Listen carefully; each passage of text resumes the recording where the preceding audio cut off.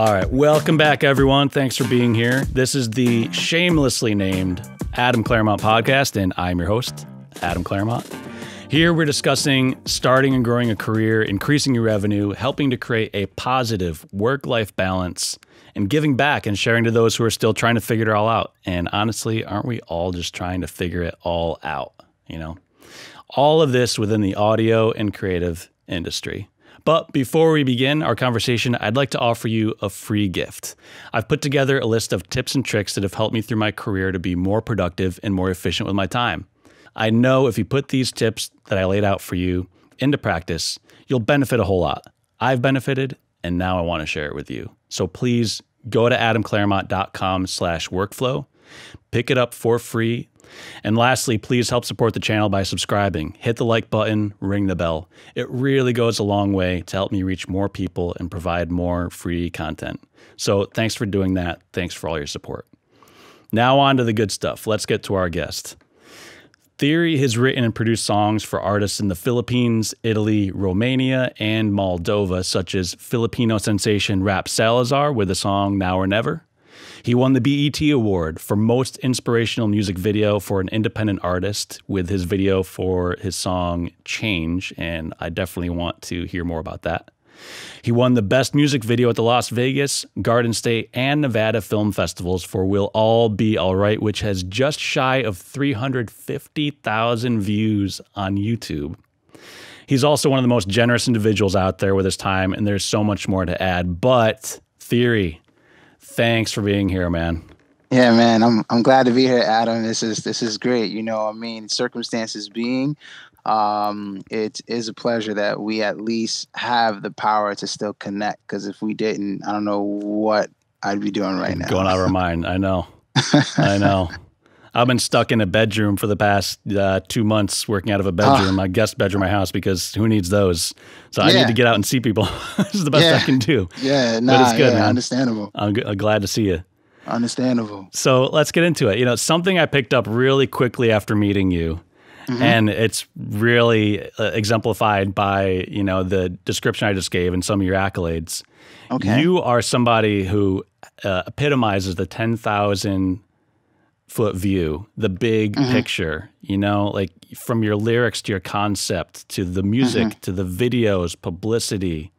You've all got it working for you, and you've all got it working together. It seems like that's just part of what you do. Some people really got to work at that, and they don't even really understand that it all needs to be integrated and strategic and work together to really like elevate a career and propel things forward. So you want to talk about that and like how you view projects in that way?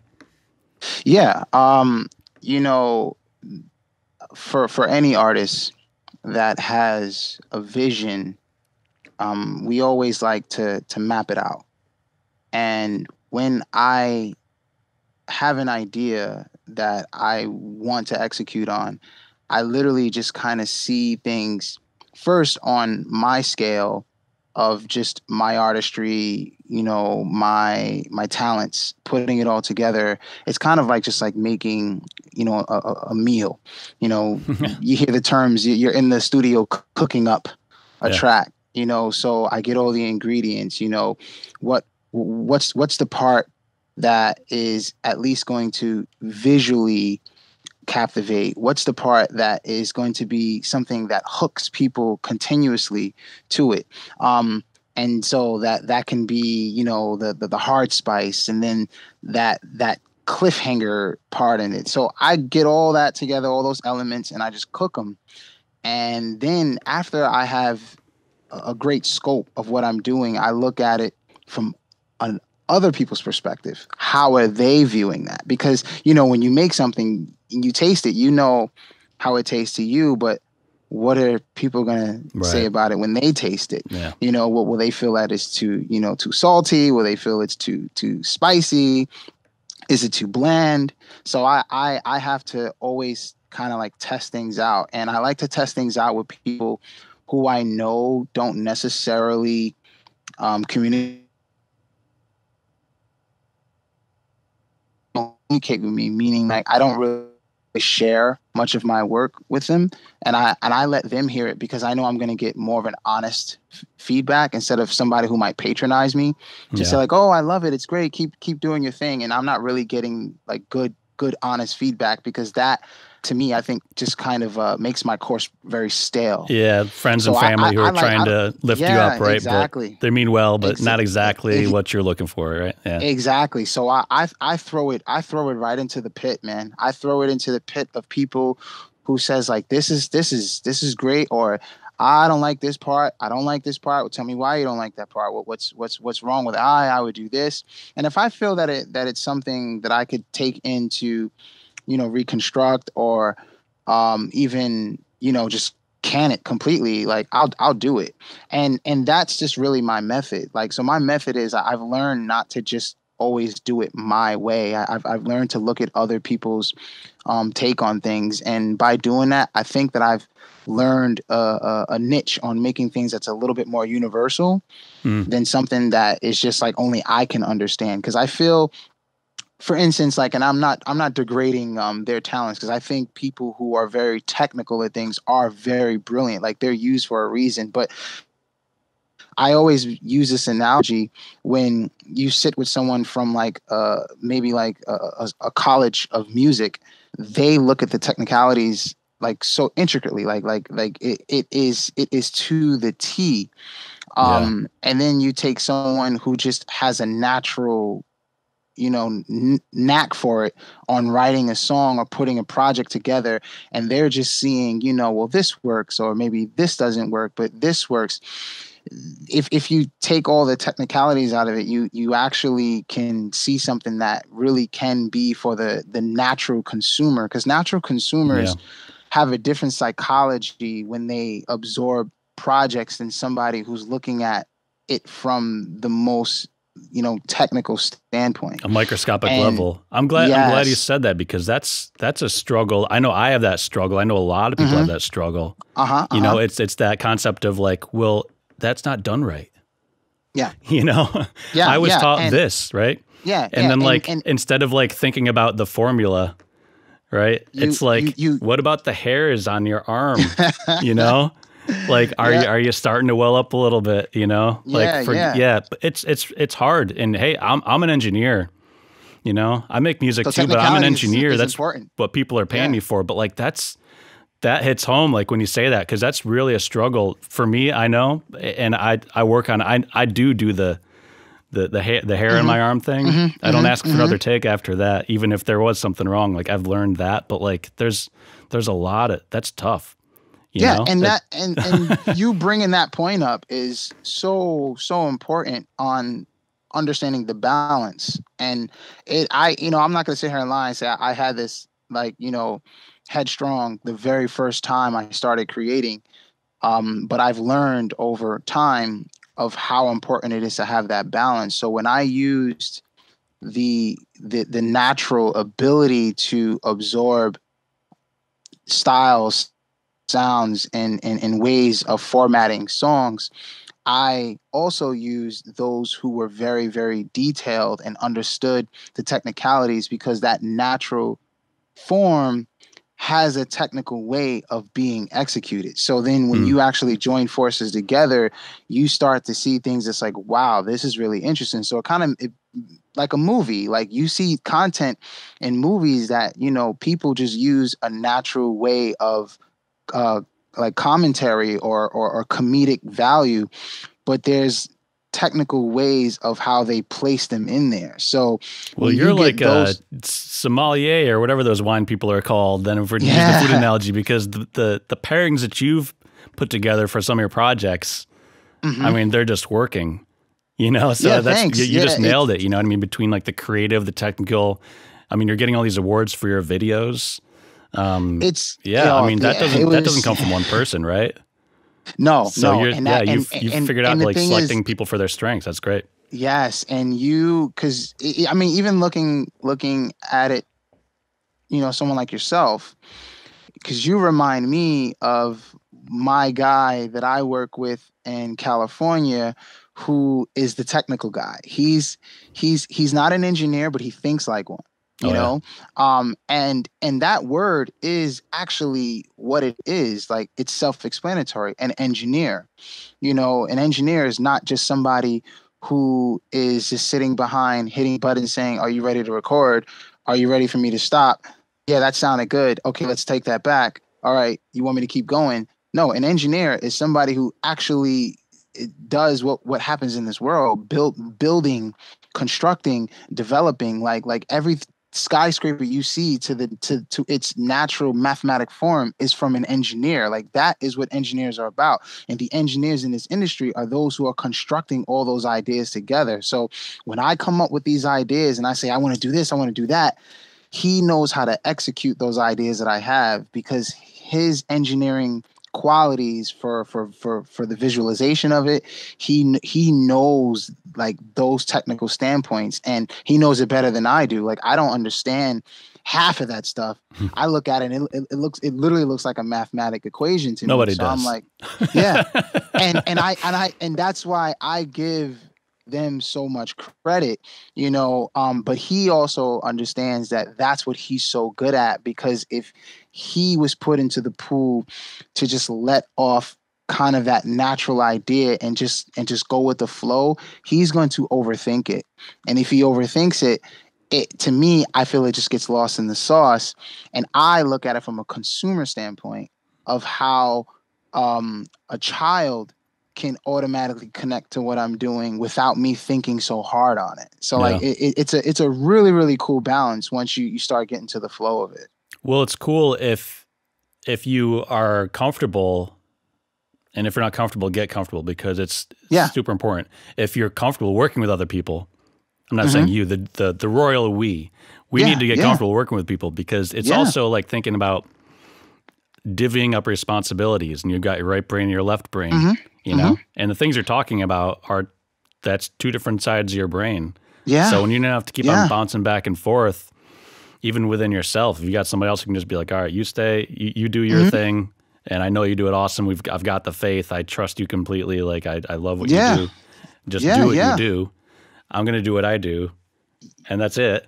Exactly. And it seems like that's kind of the way I feel like you work. You've developed these teams, like a literal worldwide network over your career of these people. And it sounds like you kind of go back to these people time and time again because of that momentum you've created, that bond you've created, the trust, you know, and the respect, really, at the end of the day, when you get it all together and it works out. Like, I mean, even on, the local scale, in the capital region, with a great potential rising artist, is Vince.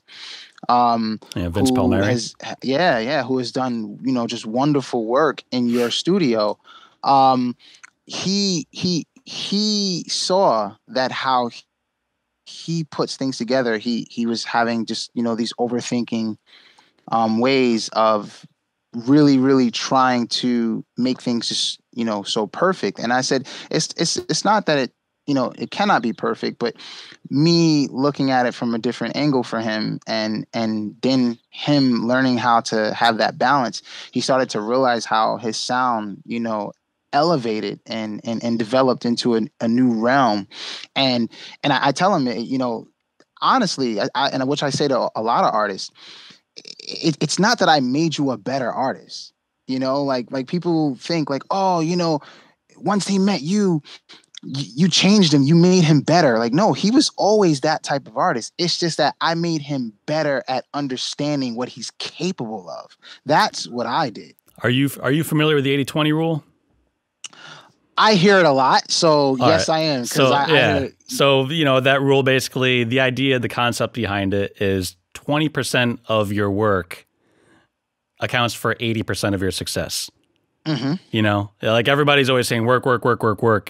And, it's basically what it's saying is like, boil down to the nuts and bolts, become efficient, because there's very little of what you're actually putting effort into that is really going to account for a lot of your success. And so much of that other stuff, it keeps you busy, but it's not necessarily productive or moving you forward. And Yes. that's kind of what it sounds like what you're talking about. And you know, you just mentioned about like being like perfect and nitpicking. And this isn't talking about Vince specifically. This is a million people. This is anybody, everybody. You know, we're always looking for the next detail that makes us a little better. Yes. And it's so hard to find that line. And I don't really know where it is because in a lot of respects, the little details are, you know, they add up, you know, it's changing a lyric here. It's changing a note there. Yeah. You know, for the engineers, it's just like a dB here, a dB there. Yeah. Times 1,000. But like, I wonder if you think about this much, because I do. Like, I mean, if you think about that 80-20 rule, it's like, yeah, like you said, like with Vince, like it was always there, and now it's just sort of like it's just working a little bit better because the focus. I think you're talking about the focus is more focused, but it's getting away from some of those things that maybe we don't need to spend as much time on. But so I struggle with that. I think a lot of people struggle with it because the details, you know, they add up. They become valuable. But how much more effort does it take for all those little details, and how much more value are they really bringing? You're talking about like, okay, well, to me it tastes better, but I'm only one consumer, right? So like all those details, does it really translate? You know, and like, you know, when to say when. That's like another thing with the, you know, writing a song. You know, it's like, you know, I'm sure you've gone through this. It's like, man, okay, you get a mix revision, or you go through a lyric, or you hear a vocal take, and it's like, well, let me just do 50 more. Yeah. Well, I mean, is 50 really better than number 3? You know, like, and maybe it is, but how much time did it take you to get there, and how much more could you have done in that time than maybe that another song or two? Yeah. You know, so I don't have an answer. It's just one of those things I think about, and I don't know if you've thought about that much, or like how you've sort of dealt with that. But like, I know you must have dealt with it because everybody does. But it's hard, man, because you can spend forever in the studio on a song to get it quote unquote perfect. It's not gonna be perfect. Yeah. It's just, and maybe you got it perfect for you then at that second. Exactly. Because my rule, and I don't know how others do it or feel about it, but I am very, very, very serious about not re-recording things. I'm very serious about that. Like if I do a song and someone says, "Oh, you should redo this," it may just get canned completely. Do you mean like you've finished the recording and they're saying redo the whole recording, or do you mean like do a new take? I would say do a whole new recording. So like if I already went through the song and we're sitting on it, and then they say, "Oh, just re-record the song," unless it's taking a completely different direction, I won't redo it to have a newer feeling, because now I feel like the hunger and the desire has just been dwindled. That's a good point. Yeah, I can't go back to it. I fully relate to that idea. And then now I'm overthinking it of how I want to make it perfect. Because once you put yourself into trying to make a song perfect, you are missing the point of how to execute a perfect song. I think a perfect song comes from being the perfect you. So when you understand who you are as the artist who is doing the song is going to naturally come out perfect. But when you think of trying to make a song perfect, you are missing who you are, and you're paying more attention to how people are going to hear the song. And that's why artists who resonate better than other artists, that's when people to the sound, because they hear the natural execution in the track. I never look at songs anymore trying to make perfect songs, because they don't work. And if it works for somebody else, kudos. I'm glad. I don't know how you do it. Keep doing it if that's what you do. But until you become the perfect you, I don't see a perfect song, because I hear songs that are well executed, but I'm not convinced, because I can tell that artist tried to make you like this song. And that to me is just somebody strolling into a place and they want your attention instead of being who they are, and they catch your attention. Yeah. You see? So if you're literally overdoing sounds and trying to really, really get my attention on it, I could tell that you're just trying way too hard, and you've already lost me on like maybe like the fifth bar. You've lost me. Yeah, So it's like, it's funny. I mean, and it's so hard for people to sort of walk away from something that just isn't working because like that's my baby. You know, if it's a whole song, even if it's a lyric or a verse, you know, it's funny. Or you know, tell me if you run into this one. Like, you know, you get you're starting a new track and your vocalist does a scratch vocal for you just to get some things down, and you're working on the song, and then that artist goes back in the booth and starts, you know, belting out every vocal, every lyric. And then, you know, there's a line in there that just isn't as good as that scratch, but they want to do another take, and they want to do another take and get it better and better because that was scratch. I wasn't even trying. That was my scratch. Let's just keep going. Let's keep going. It's like, you forget, like, this isn't like somebody you're competing with. That was you that sang it. Just use that. Like, if it was that good, who cares if that makes, you should still be happy. That's you. Like, but like, it's like, they're just so close, you know, it's like, or on the flip side, it's like, you start to like, again, you start to boil that thing down to like just the essence of the song. And sometimes like a line's got to go in your lyric, or a verse, sometimes a whole verse sometimes has to go. It doesn't mean that line or that verse was bad or wrong. But the song is better as a whole without it, and it's like you're just like digging into their heart sometimes. Well, I mean, but it's hard you just got to like remember the eye and the prize. It's the long view, right? It's like, it's not like you did something wrong, right? Ideas are always good, but that's hard, man. It is, man, and it's a science that we are in love with complaining about. Yeah, no kidding. but we are in what love problems we have. with the process. We're so in love with the process to complain about it as much as we do, but the process still is something we love because we continuously do it. You know, I mean, you know, it is. I think every artist who is passionate. And when I say artists, I mean from all scales of music, whether you are a creator on lyrics and melodies, whether you are an engineer or producer, or even someone who is a visual director. You know, if it was taken in the form of like a relationship, people would actually feel like you understand what it means, because anyone can say, if you're in love with me as much as you're in love with your music, everything would be perfect because you never give up on that. That's funny. That continuously pounds you every day, and you still work hard at it, but you don't sacrifice for me, but you sacrifice for music. Yeah, no kidding. So you know, like, I don't know what you mean, man. I don't know what you mean. message like, so you know, it's like, oh, we knew Theory was gonna come here and talk about some music, but he getting deep now. You know, got a homeboy over here watching a podcast with his girl. She looking like relationship counselor. You hear what Theory's talking about, right? So, I mean, and it's that is really the gist of it. Like, we love to complain about it, but we are in love with it, man. We are. Well, so I kind of want to go back to the collaboration idea. So, I mean, and you kind of touched on this, but do you, and I know you've got like a tight core of people that you like to work with. Yes. But yes, if someone else is coming in, like, what are you, like, for someone who's listening, what are some of the traits that you're looking for in a collaborator? Someone who can really add to the project, the party, because it's got to be a good time. You know, the mood, you know, just, you know, you don't want somebody who's like up and down, up and down. We need somebody who can, like, you know, just count on to be sort of even keel with their emotions. You know, what do you think are good things that you specifically are looking for in people?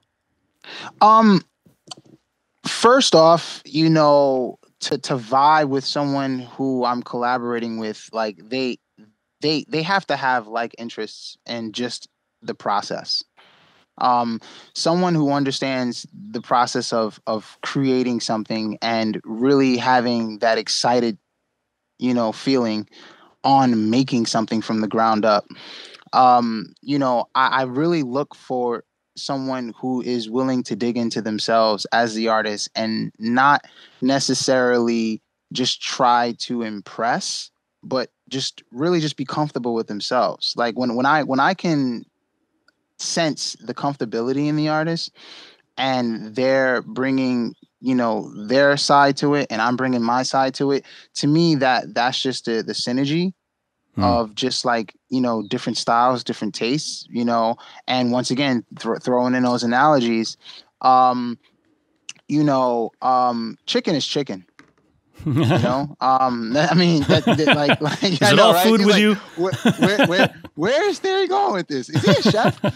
So, but the way you season it is how it's going to taste, and you could literally season it with so many different things that gives it a different taste in so many other cultures, Hmm. you know um and that's the thing. So I always look at it like, how are we going to flavor this, and what ingredients are you throwing on it, what ingredients am I throwing on it, that's going to give it that, that different taste. Hmm.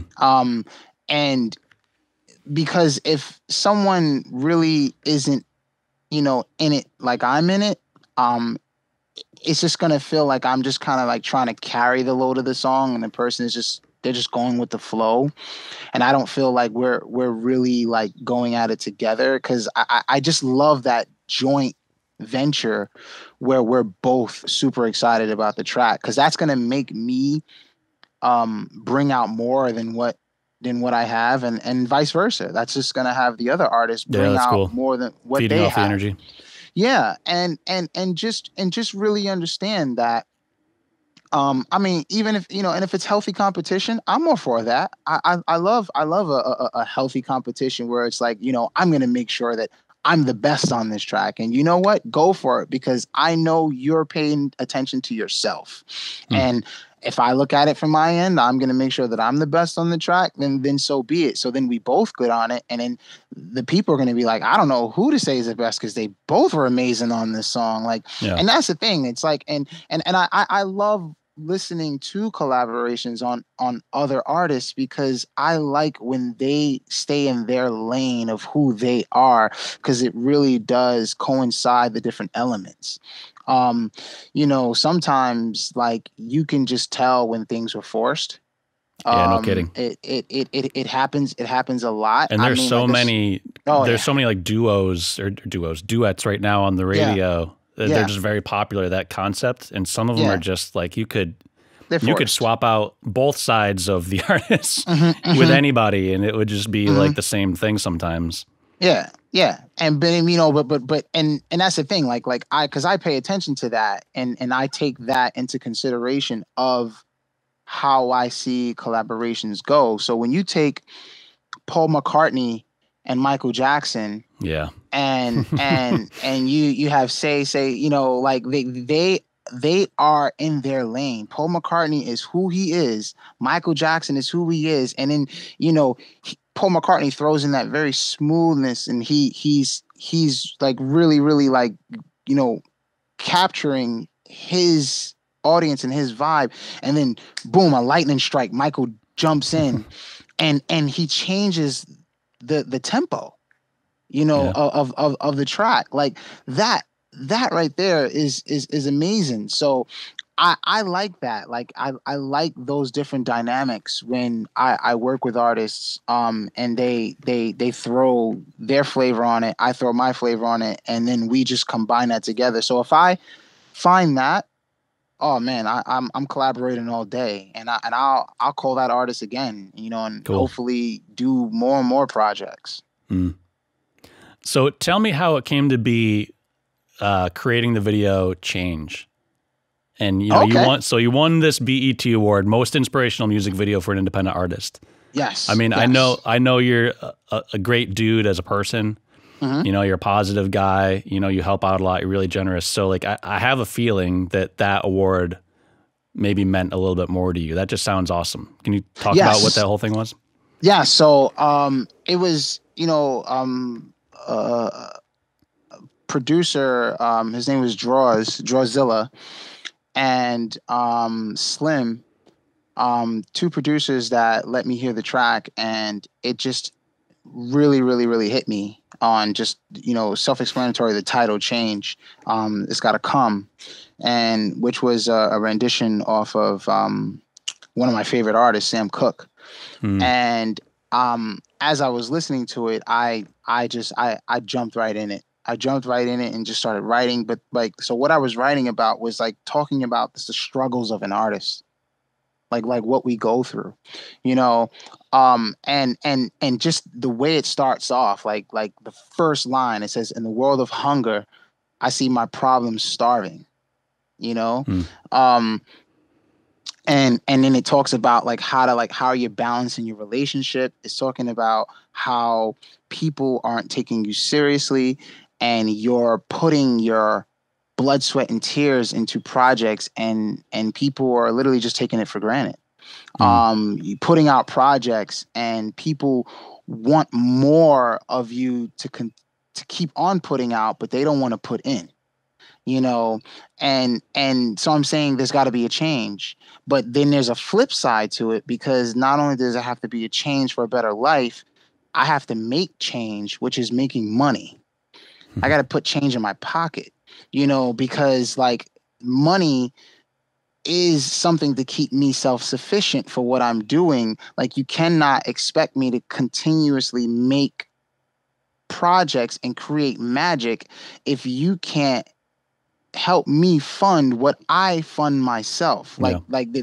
There's got to be a give and take here. Mm-hmm. And so that connected to a lot of people who just want to change their life, and it connected to a lot of artists who understood those struggles. Mm. And so when the video was shot by my very good friend Yarek Zabzinski, he just had all these really cool ideas, and we were at a friend's house. His name is Elion, and we shot it in his kitchen, and we had, like a girl and a kid, and I was more of the narrator in the story, because like it was capturing a woman and her child, and she's trying to pay bills, and then it captured another guy who got into the wrong crowd, and he realized that his life was taking the wrong turn, so he had to make a change in his life. Yeah. And so there were like two different stories happening in it, and it just really, really like struck home for a lot of people. And then when we got the notification that it was being nominated, within the BET, for most inspirational video by independent artists, I was floored. I was super floored, and I was so excited, and I was glad that people really took, to the song. And it's a genuine piece for me. No matter how old it gets, I think it's a timeless classic, and that's all I really, really wanted to make. I mean, trust me, I've made a lot of tracks that I'm like, I don't ever want to hear that again. But but it is important to me to make songs that are timeless, because like those songs just last forever. And you can go back to tracks like that and listen to it in 2020 and say like, man, this song could work today. Like, Yeah, and that good. to me is when you realize that you're tapping into your artistry, and you are pouring your heart out for things that matter, because love doesn't die. There's so many things, like elements, that we continuously live with. Technology is going to change every day, but there are the core elements that just doesn't change. I don't care if this is 2085. There's still core elements that are going to be with us until life itself is no more. And if you connect to those core elements, you will be timeless in anything you create. Yeah, that's great. I'm glad you won that award, man. That's a great experience. Thanks, man. Yeah, Thanks. I appreciate it. I can Thank tell you. you should Thank definitely you. be proud of that one. You certainly earned it. Yeah, thank you. Yeah, thank you. So, from going to a video that inspires to quite literally inspiring and sharing with younger people. Yes. I know you spent some time with some kids, some teenagers, and just giving and giving and giving. There's a fantastic organization called Community Miracles in Action. Yes. And do you want to speak about that and talk about how you got involved in that and why that's important? Yeah. So I decided to do some volunteering. And I, of course, was really, really interested in creating something that would attract young teens and teaching them how to, create music, understand music, and utilize music for the better. And when I was introduced to being in Cohoes, New York, um, the program that was designed was called Louder Dreams, and that was kind of a signature that I thought was like really important to just put, because we all have dreams. Yep. We all aspire to be something. And even if we don't necessarily feel that we have dreams, like, it's in there, and sometimes it just takes for someone to just hit the switch for it to come out. And the reason I called it Louder Dreams is because, your dreams need to be heard. Don't keep them to yourself. They say never stop dreaming, but sometimes you shouldn't stop sharing your dreams. Right. You shouldn't stop voicing your dreams. Yeah. And the thing is that, we have too many children, too many teens that have aspirations, but they're not sharing them. And they're too caught up in this cyber world that literally is all about sharing, but they're not talking about what they want to be. They just talk about so many other things. Well, studies have shown unequivocally that if you tell somebody about something you're going to do, you're much more likely to follow through and actually take action. Yeah. So if you're talking about your dreams, right? Tell people. Yeah. Write them down. I mean, Yeah. so that as a concept is just brilliant, especially for younger people who, aren't thinking about that and maybe have reason to, exactly. Frighten. And the slogan is, if they can't hear you, dream louder. Good. So, because you're gonna get the setbacks. You're gonna get pushback on things that you want, and there are people who won't be listening. But it doesn't mean you cannot be heard, because you can be as loud as you can be on what you want to do, and that just gives them the energy and the I would say the desire to just not give up. And it just became, so immense, that they were creating, they were making songs that I still to this day, I mean, I'm floored, That's great. I mean, yes, I helped them create it, but still to to the multitude, that these kids were not even speaking to each other or barely speaking in class. And now they're making songs where people are hearing their talents, and it just gave them just such a boost of confidence in themselves. And now to see where we are, and in a completely changing world, that I'm watching them, online, and they're still at it. They're still writing to me the ideas that they have. They're asking me for my feedback. They're recording little clips, and they're writing on their own now. I'm not even helping with the writing. I'm basically just helping, with my feedback. On their own writing, like they are constructing their own melodies. Like I think it's great, and I'm really excited. I think more programs like that need to, flourish. I've been saying to myself that I would love to create more of that, just across the nation. Really giving kids just the opportunity to just, keep creating. And there are musical programs, but like we need more. We need a lot more, because absolutely, yeah. In these undeveloped communities, like they should not be, I would say, compartmentalized and just being victims of wrongdoings and crime. Like, there needs to be more programs that is putting them to another level of just creating like hit type music. Yeah. Well, not just programs, but people like yourself to, give them the opportunity and give them the confidence and give them the time of day, And so, yeah, I mean, I love to hear about this program and just to meet you and to see you just giving freely of your time to them and to see the response. I mean, like you said, I mean, I've heard the stories. I mean, some of them, you know, doing really poorly in school, not speaking, violent, and not so any longer, you know? Yeah. And that's really just It's because awesome. they've got some people that are in their corner and have their back and are allowing them an outlet that is positive, you know? Yes. And it's, you talked about change in your video. If you're going to be that change, I mean, you're showing them, you're not just like telling, you're literally showing, you know, you're walking the walk. And that's so important for younger people to see that like actually in front of their face from someone who's actually going to give back and talk to them and not at them, you know, all those things. So it just puts a smile on my face and just makes me feel great just to hear those stories. So I'm glad that you did that. Thank you for doing that.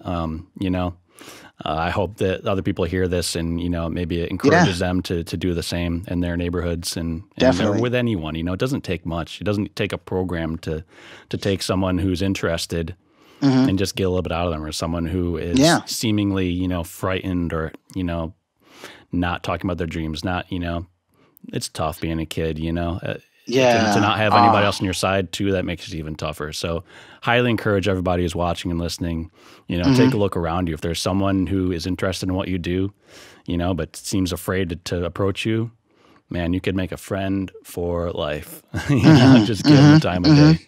So highly encourage you. But man, Theory, thanks so much for coming on. You know, I always enjoy talking with you. You're always so generous with your time. Same here, man. Same here. That's it. You know, you guys, if you liked what you heard, leave a comment below. I'd love to hear from you. Please try and hit that subscribe button, hit the like button, ring the bell. It supports and helps us continue to provide this kind of content. It really goes a long way. Yes, do that, people. Do also, that. Don't forget your free gift, adamclairmont.com/workflow. Lastly, you can check out Theory on Instagram. Hit him up. Theory is everything. You can look for the description below. I'll add that there. And also check out the new record, Bed Full of Roses or Pool Full of Blood, available on all streaming platforms. Thanks again, man. Theory. Thanks, everybody. We'll see you next time. All right. Thanks.